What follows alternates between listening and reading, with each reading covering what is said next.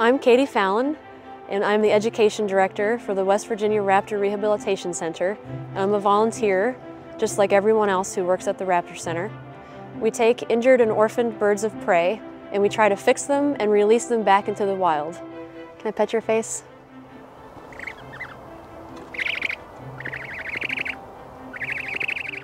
Most of the birds that we treat have injuries that were caused by humans. The vast majority of our birds are hit by cars. We'll sometimes get birds that are accidentally caught in traps, and we unfortunately still see birds every year that are shot, which is a federal offense.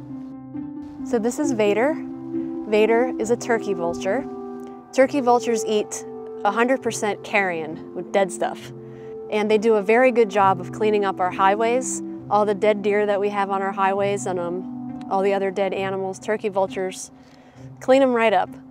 And turkey vultures can actually stop the spread of disease.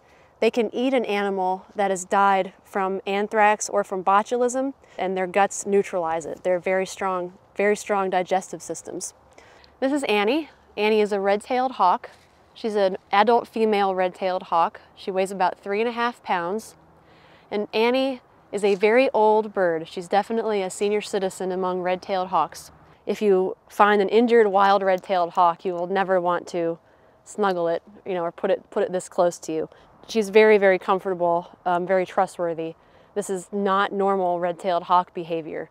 And they have a very hoarse, piercing call that I'm not very good at replicating. It kind of goes, "Keer!" And it's the call that you usually hear in movies when they're showing a bald eagle.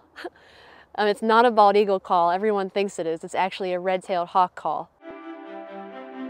This bird is a golden eagle, and he was found near Salem in Harrison County, and he was caught last winter in an illegally set trap, and he lost 2 of his toes on 1 of his feet. He also developed a severe bone infection, and he's been on antibiotics and pain meds for quite a while now, trying to cure him of his osteomyelitis. And we are really pulling for him. He's not quite out of the woods yet.